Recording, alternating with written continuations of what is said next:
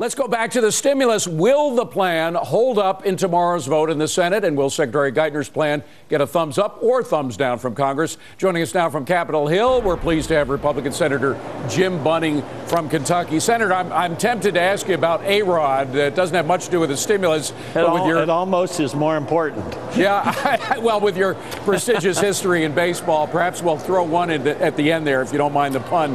But let me ask. I asked a congressman who I just had Mr.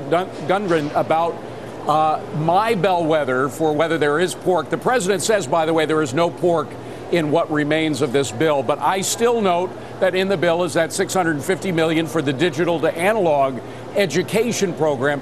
And the bottom line of this pork, and I call it pork, is that we don't know where the money is going. Who's going to be getting that? Even if you assume that it's worthwhile to spend $650 million taxpayer dollars for another education program on digital conversion, who gets the cash?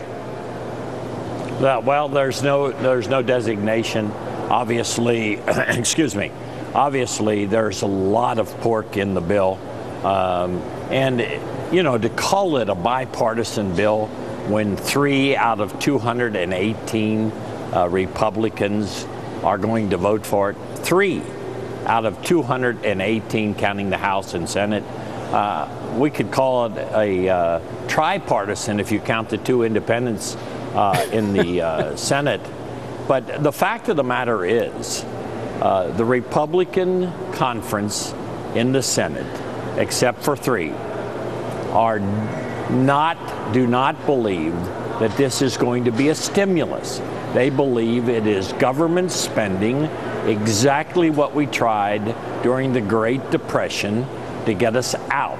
And the only thing that got us out of that depression was our joining in the Second World War.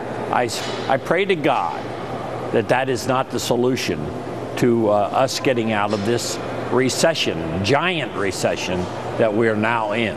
But Senator Bunning, you now have President Obama, whose popularity remains very high, going out on the stump, trying to close the deal, if you will. He's saying that there is no pork, that this spending is necessary to get the economy moving again. Do you think that a minority of senators will be able to stop a bill being pushed by a majority in Congress and a popular president?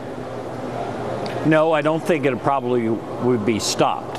But I think the scrutiny and the American people's knowledge of what is in the bill is a lot better now than it was when we started out.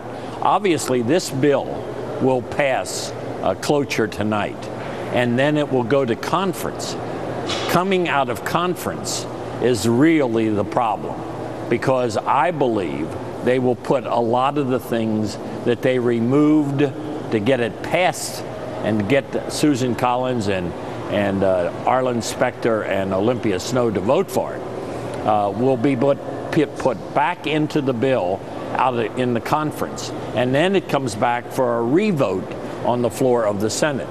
Now, whether those 3 people vote for it a second time around, we'll see. Congressman, I'm truly not obsessed with this digital to analog or analog to digital stuff, but just keeping on that for a second, Clearwire is one of the companies that has particular interests in this whole operation, and we know that one of their executives was working in the transition team with Congressman, with the president and with other congressmen and senators. Is there so much lobbying involved in this bill that it's hard to see how it could benefit the taxpayer at this point? Well, I can tell you this. This bill has been lobbied as hard as any bill in my 22 years, or going into 23 now, on the floor of the Senate or the House. So I have never seen lobbying like I have seen on this bill. There is something in it for everyone. The governors, the mayors, all the agencies of the federal government, and on down the line. It is an awful lot of pork to be passing out. And the total cost, I want everybody to understand, the total cost, including the $350 billion in interest over the 10 years, is $1.175 trillion. T, starts with a T, $1 trillion. Now, If you don't think there's pork in that bill, then you're not looking with too good eyes. Senator, final question, if I may. I know you weren't planning to receive one on this subject, but A-Rod, steroids in baseball. A-Rod apparently has admitted that he was on some kind of performance-enhancing drug. Do any penalties deserve to be taken by him for that?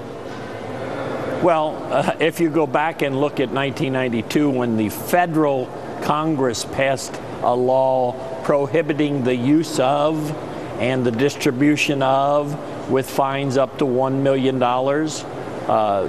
no, because the statute of limitation probably has run out.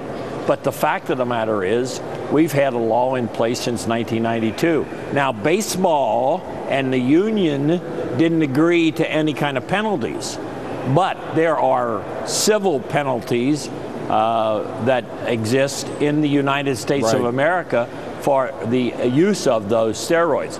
I am so saddened, and I am getting to believe more and more what Jose Canseco has written in his book, that half of the people in the major leagues used performance-enhancing drugs. Senator Jim Bunning, Hall of Famer, I should mention. Senator Jim Bunning, good to see you. Thank you very much for being here, sir.